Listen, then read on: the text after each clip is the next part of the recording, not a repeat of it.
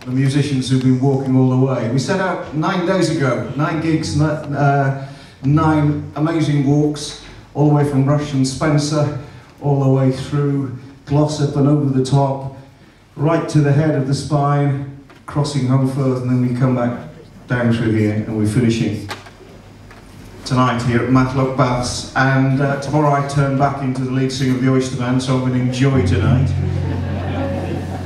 The nice thing about this whole trip is that we've not only met people on the walks, but we've met people on the stage as well. And I'm really, really chuffed to have a special guest tonight, Anna and Cormac from Istanbul.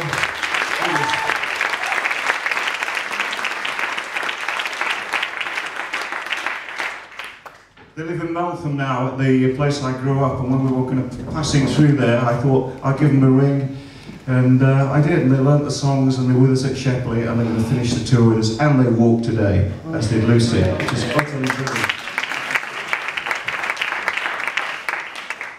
That's enough. This is a song called Walking Through Ithonside, and the song really comes from walking on my part of the Welsh border. Just over the border there's a small river that runs down into the River Wye, and I was walking there one day when the idea of this song came. This is Walking Through Ithonside.